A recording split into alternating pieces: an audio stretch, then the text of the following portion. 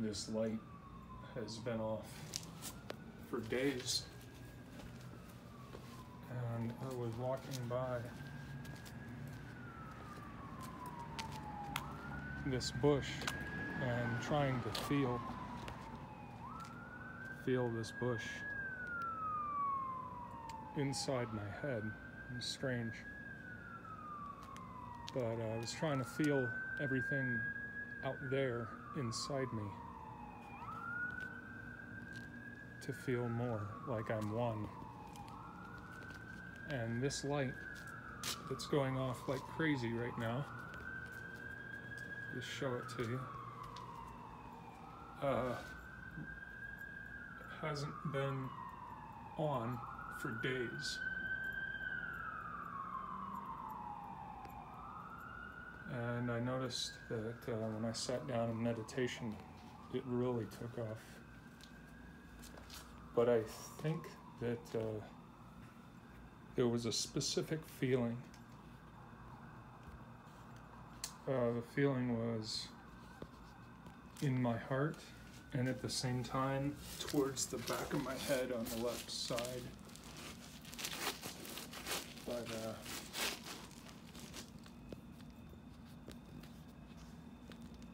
I had been walking around this evening feeling like I couldn't do electrokinesis. And then I told myself it'll just come if I set the intention. And sure enough, here it is. So, and this one's been off forever, but the one that's going off now, going off and on now like crazy,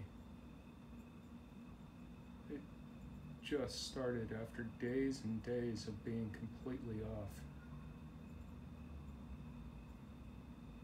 So there is something to this. And I think the more you explore it, like anything else, the more it becomes a part of you, so you don't even have to think about it, and you can eventually control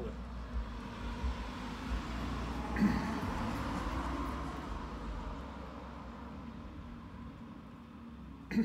Earlier, I was having real trouble. In fact, last night I was having the most trouble with connecting to the wind. So I went down to this strip mall area, and tonight I was having some trouble, so I sat down and I brought this tin can with me.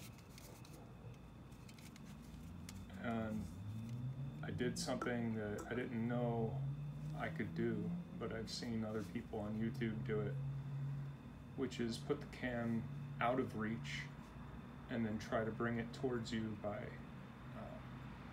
throwing a lot of energy at it, just vigorous motions with your hands and generating air flow from your hands, and then try to claw it towards you. And that's what I did. And eventually it did. It came towards me, and I did it several times. And sometimes it would go away from me, and sometimes it would come towards me. And I really think it is telekinesis. But that's enough. This has been David Madison, the Guardian, wishing you well. Peace.